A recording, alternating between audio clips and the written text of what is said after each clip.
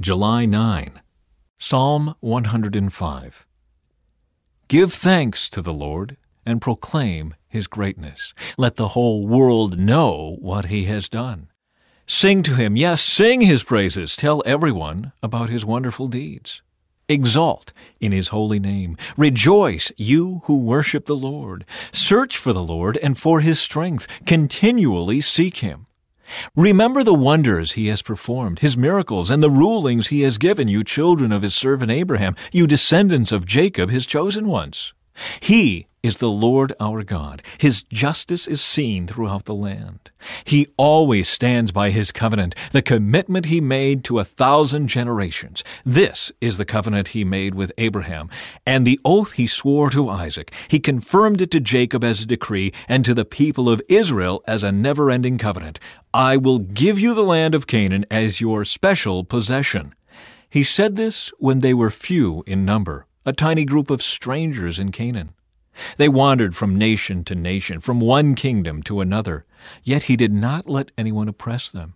He warned kings on their behalf, "Do not touch my chosen people, and do not hurt my prophets."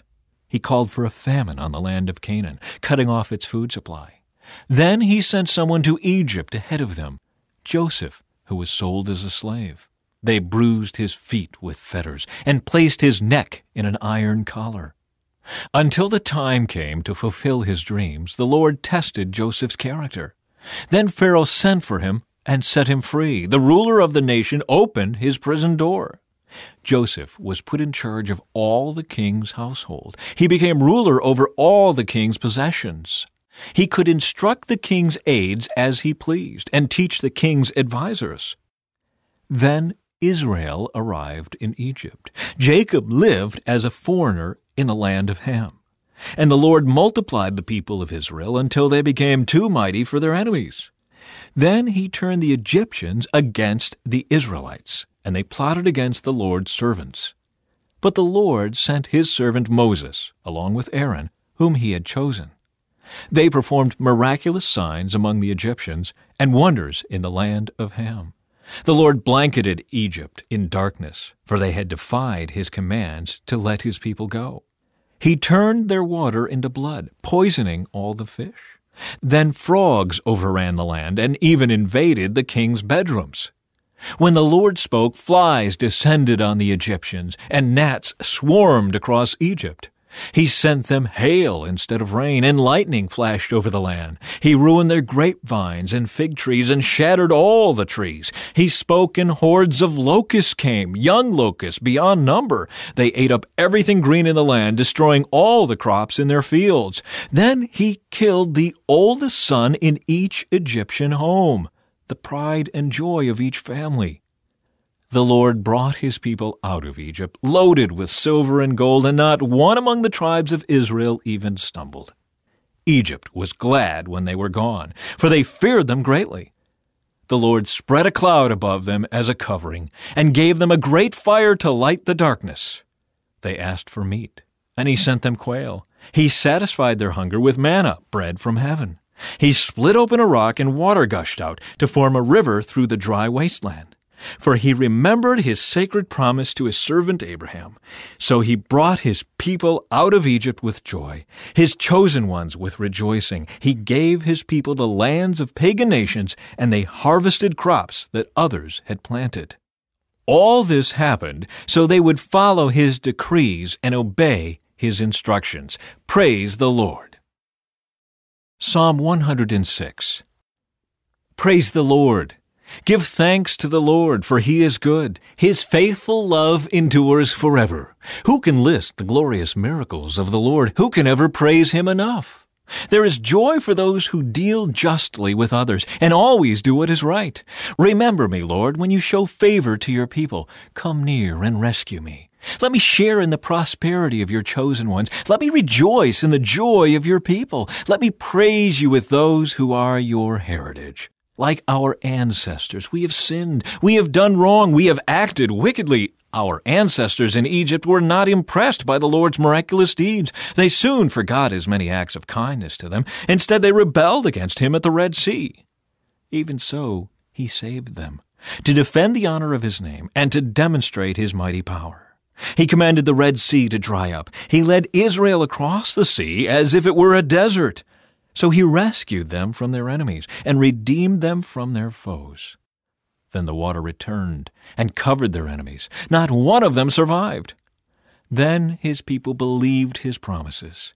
Then they sang his praise. Yet how quickly they forgot what he had done. They wouldn't wait for his counsel. In the wilderness, their desires ran wild, testing God's patience in that dry wasteland. So he gave them what they asked for, but he sent a plague along with it. The people in the camp were jealous of Moses and envious of Aaron, the Lord's holy priest. Because of this, the earth opened up. It swallowed Dathan and buried Abiram and the other rebels. Fire fell upon their followers. A flame consumed the wicked. The people made a calf at Mount Sinai. They bowed before an image made of gold. They traded their glorious God for a statue of a grass-eating bull. They forgot God, their Savior, who had done such great things in Egypt, such wonderful things in the land of Ham, such awesome deeds at the Red Sea. So he declared he would destroy them. But Moses, his chosen one, stepped between the Lord and the people. He begged him to turn from his anger and not destroy them. The people refused to enter the pleasant land, for they wouldn't believe his promise to care for them. Instead, they grumbled in their tents and refused to obey the Lord. Therefore, he solemnly swore that he would kill them in the wilderness, that he would scatter their descendants among the nations, exiling them to distant lands. Then our ancestors joined in the worship of Baal at Peor. They even ate sacrifices offered to the dead.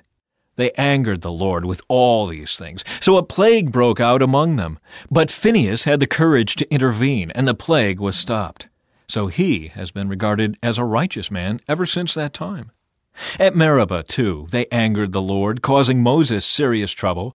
They made Moses angry, and he spoke foolishly. Israel failed to destroy the nations in the land as the Lord had commanded them.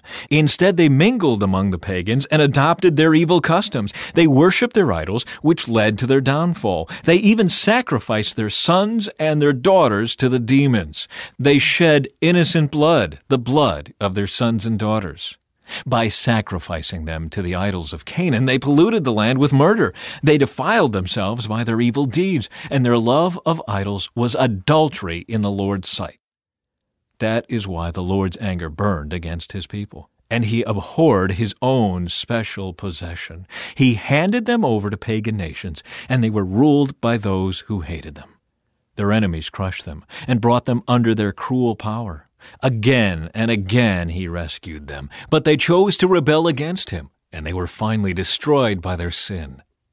Even so, he pitied them in their distress and listened to their cries. He remembered his covenant with them and relented because of his unfailing love. He even caused their captors to treat them with kindness. Save us, O Lord our God. Gather us back from among the nations, so we can thank your holy name and rejoice and praise you. Praise the Lord, the God of Israel, who lives from everlasting to everlasting. Let all the people say, Amen. Praise the Lord.